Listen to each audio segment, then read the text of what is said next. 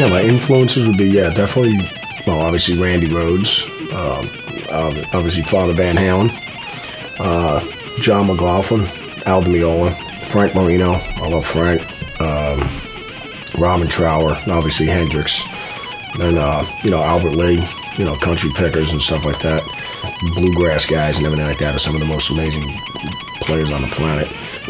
All the most insane jazz players too, you know what I mean?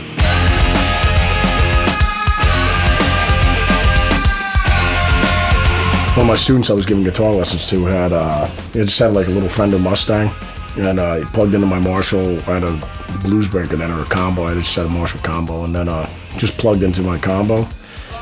Just hit an A chord, a G chord, anything like that. Could have been Highway to Hell or something like that, you know what I mean? AC/DC or whatever.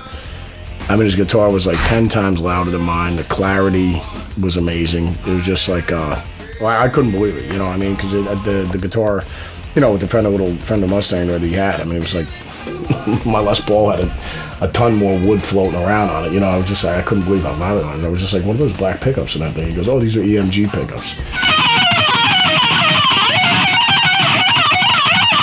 And he showed me in the back, he goes, yeah, you got to put a battery in your guitar. And I was like, you got to put a battery in your guitar, And he goes, oh, yeah.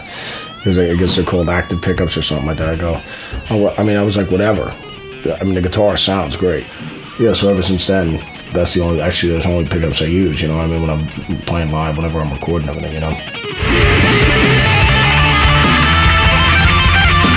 What do I like best about EMGs? It's just the spectrum of sound, the clarity, the punch, and nothing gets muddy. Like you said, and the fidelity of sound, just from all the way from the bottom to the highs, and it just has everything, the whole spectrum of sound. Everything's just crystal clear.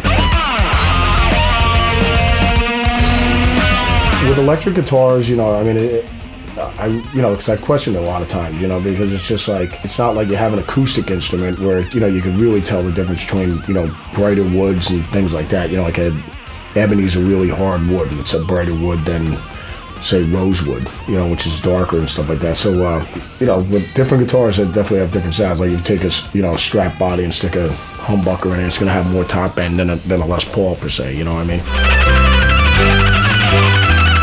Yeah, the pickups definitely, without a doubt, have a ton to do with the sound. It goes right back to that example I told you with, the kid who had a little Fender Jaguar, and here I am with a big old beefy Les Paul, and his guitar sounded a trillion times fatter and huger than my Les Paul, so, and then once I threw the EMGs in my Les Paul, I was just like, oh my God, it was like night and day.